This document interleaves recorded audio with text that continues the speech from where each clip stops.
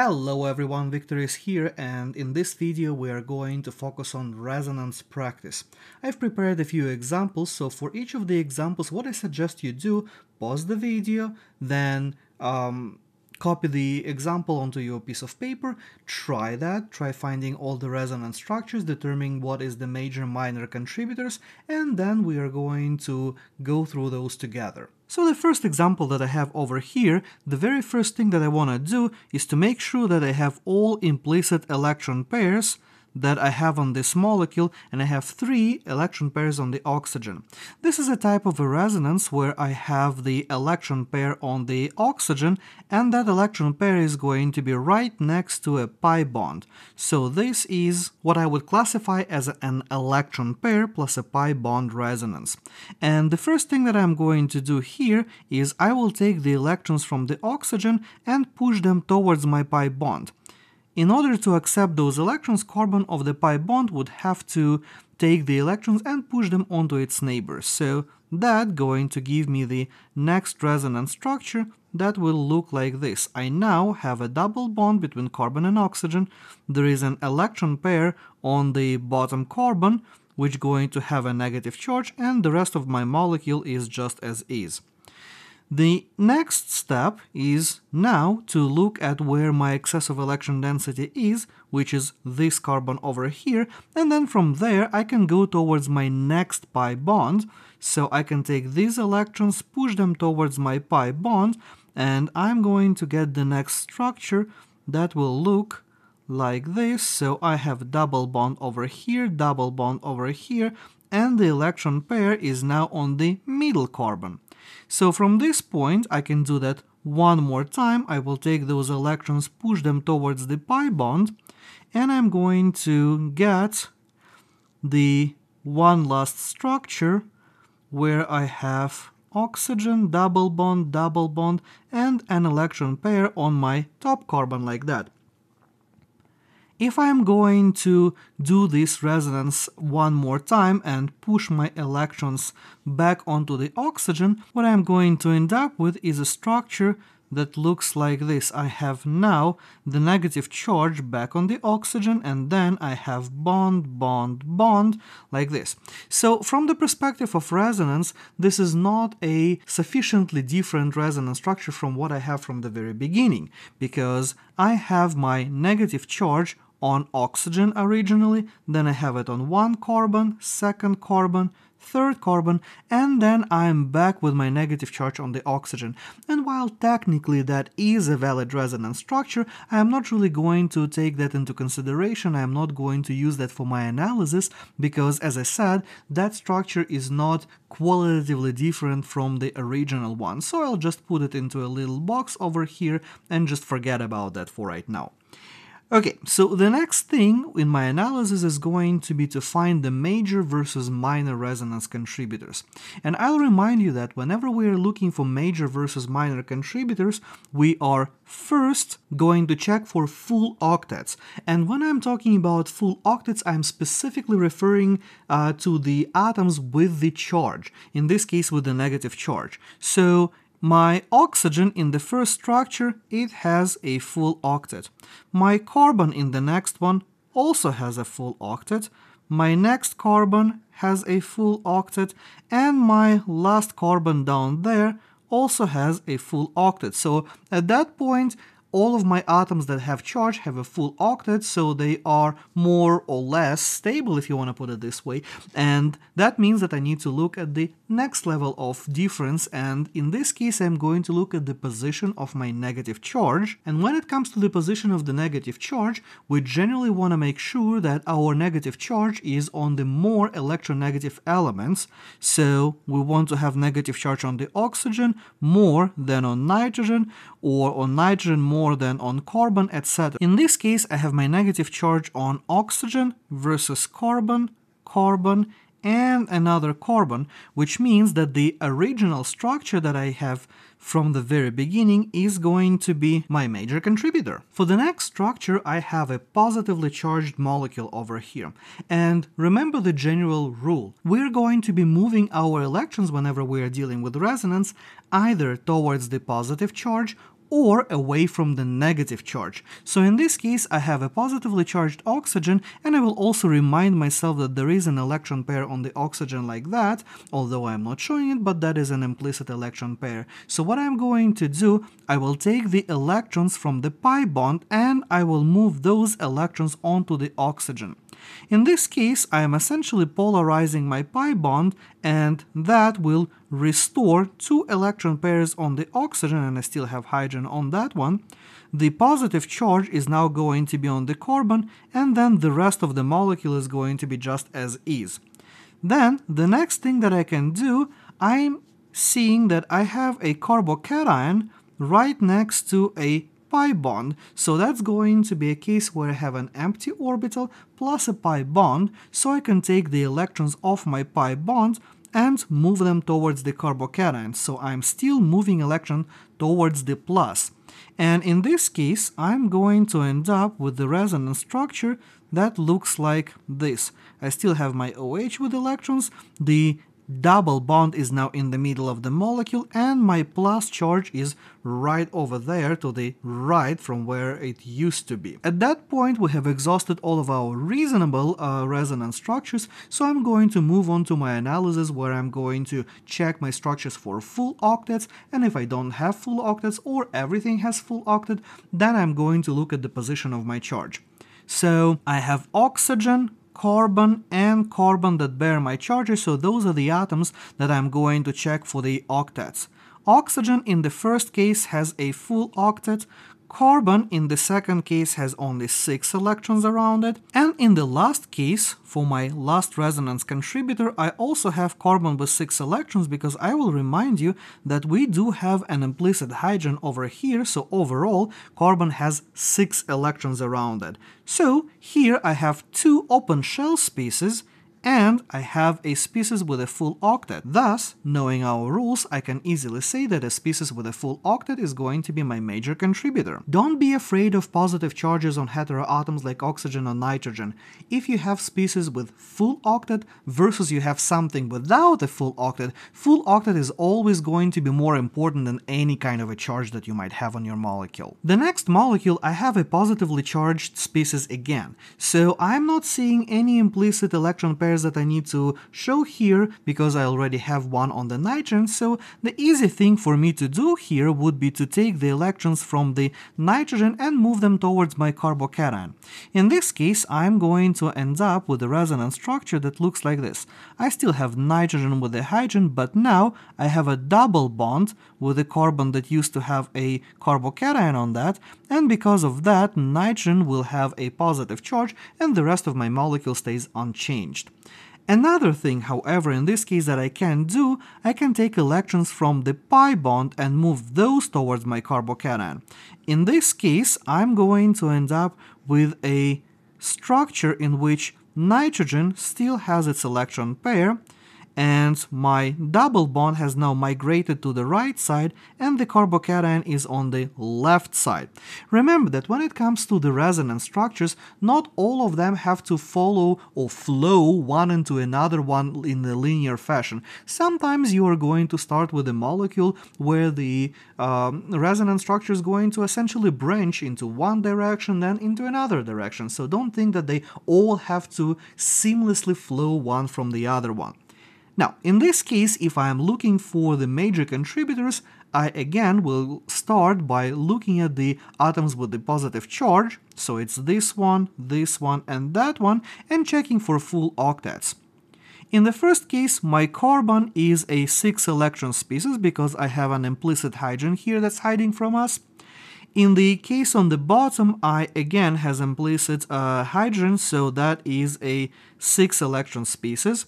And finally, my nitrogen on the right, that has a full octet. Nitrogen has 1, 2, 3, 4, 5, 6, 7, 8 electrons, so it's a complete shell, which means that my last structure, or my middle structure, I guess, because I did that first, is going to be my major contributor. For the next one, I have a negatively charged species again. So I will remind myself that the negative charge on a carbon means that we have an electron pair on this carbon. And like in the previous case, I can potentially branch my resonance in a couple of different directions. One direction is if I push my electron pair towards the carbon on the left, which will have to push now electrons onto the nitrogen. Nitrogen has one electron pair to begin with, so when I draw this resonance structure, I'm going to end up with nitrogen, which now has two electron pairs, double bond to a carbon, which now in turn also double bonded to the carbon where the negative charge used to be, and then the rest of my molecule is sitting there unchanged, like that. Because nitrogen has an extra electron pair, nitrogen now is going to be negatively charged. Another thing that I can do in this case, I can push my electrons towards the oxygen. Well, in this case, what I'm going to have is the left side of my molecule is going to stay unchanged, so I'm going to draw it like that. I'm going to have a double bond between carbon and the carbon of the CO double bond. I will have the oxygen. Oxygen naturally had two electron pairs on it to begin with, and we have just added another electron pair on it via the resonance. And then I will have the rest of my molecule unchanged like that, and because we've added extra electron density onto the oxygen is now going to have a negative charge. That's about it for meaningful resonance structures here, and the question is going to be which one is my major contributor. So by doing the analysis of everything with a negative charge, I'm going to see that the first structure has, look at that, a full octet, because my carbon with a negative charge has two electrons on one bond, two electrons on the other bond, two electrons for the negative charge, and we also have the implicit hydrogen over here. My nitrogen on the bottom, well, that one has a full octet as well. And my oxygen also has a full octet on that as well, which means that now I need to look where exactly my charge is located. On the first structure, my charge is on the carbon, on the bottom it's on the nitrogen, and to the right, that charge is on the oxygen. From the electronegativity perspective, we know that carbon has a lower electronegativity than nitrogen, which has in turn lower electronegativity from the oxygen. If we look at the position of those elements in the periodic table, they are arranged like that in our periodic table, so the further to the right we go, the higher the electronegativity is going to be. If we check the exact values, oxygen is roughly 3.5, nitrogen is about 3.0, and carbon is about 2.5. So, out of all of these elements, oxygen will be able to stabilize the negative charge the best, which means that my structure to the right is my major contributor. The next molecule that I have here is a little bit tricky. The thing is, I do not have any charges here, so where do I start? Which bond do I polarize? In which direction?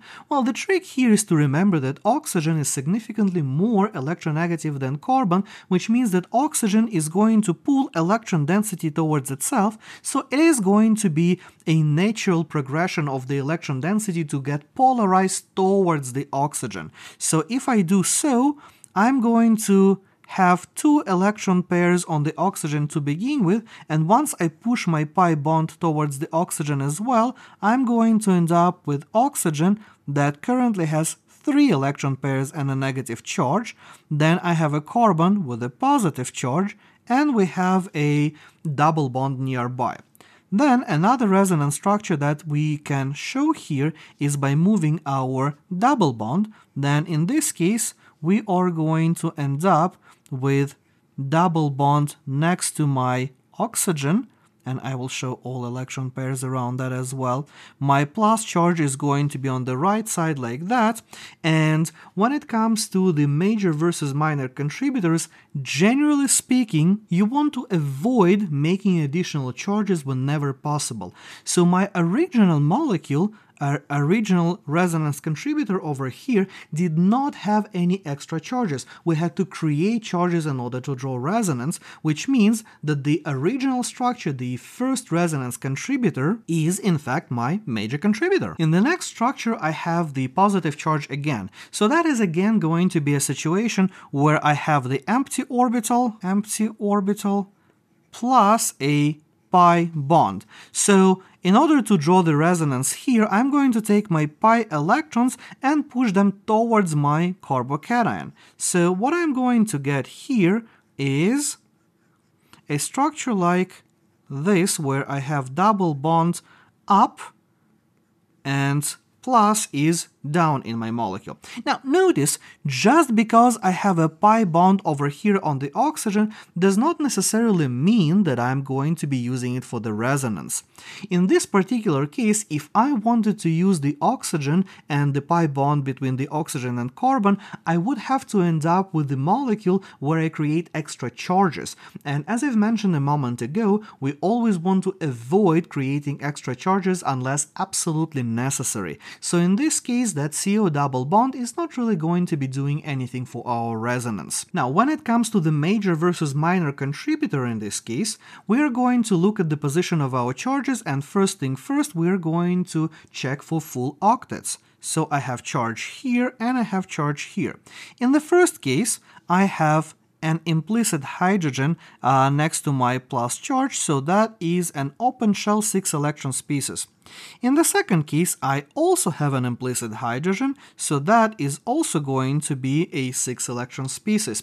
On top of that, these are both secondary carbocations without any other effects around them, which means that in this particular case, both of these contributors are roughly equal. And also as a reminder, I'm going to say that the tertiary contributor is better than a secondary contributor, which is better than a primary contributor. But in this case, both of them are the same in terms of their substitution pattern, which means that we don't really have any significant difference. Here, I have another positively charged species, so the first thing that I'm going to do, I will start by taking the pi electrons and pushing them towards my carbocation.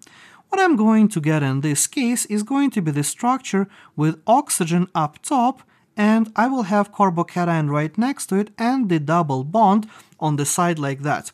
The next thing, very important thing to keep in mind, is that in bond line structures we sometimes keep our implicit electrons, and in this case that is very relevant because oxygen does have those electron pairs which can participate in resonance. So here, what I'm going to do, I will use those electrons, and that will generate a double bond between oxygen and carbon. Now my oxygen only has one electron pair left and a formal positive charge. That's about it for the meaningful resonance structures for this example, so I'm going to continue with my analysis in terms of what is major, what is minor contributor. I have the carbon, I have another carbon, and I have an oxygen with a positive charge. In the first case, I have one implicit hydrogen and second implicit hydrogen, so that carbocation is a 6 electron open shell species. In the second case, I have one implicit hydrogen over here, which means that that carbocation is also a 6 electron open shell species.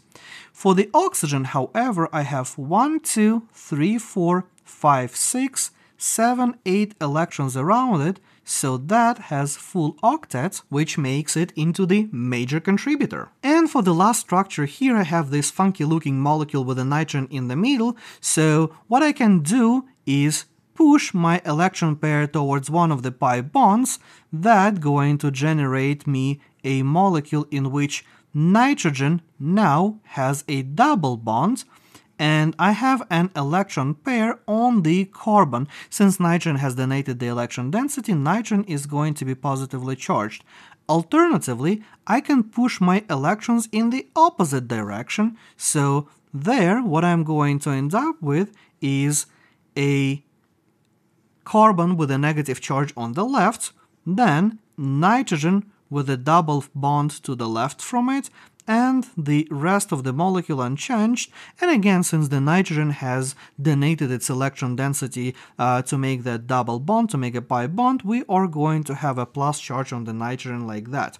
Here, again, I have used the electron pairs and I have turned a completely neutral molecule into a charged molecule, so I have created extra unnecessary charges, which means that my original structure is going to be my major contributor. Did you like these examples? How did you do? Let me know in the comments below if you missed any of the resonance contributors or you mislabeled any of your major contributors. Hit the like button if you found this video helpful, and I will see you in the next one.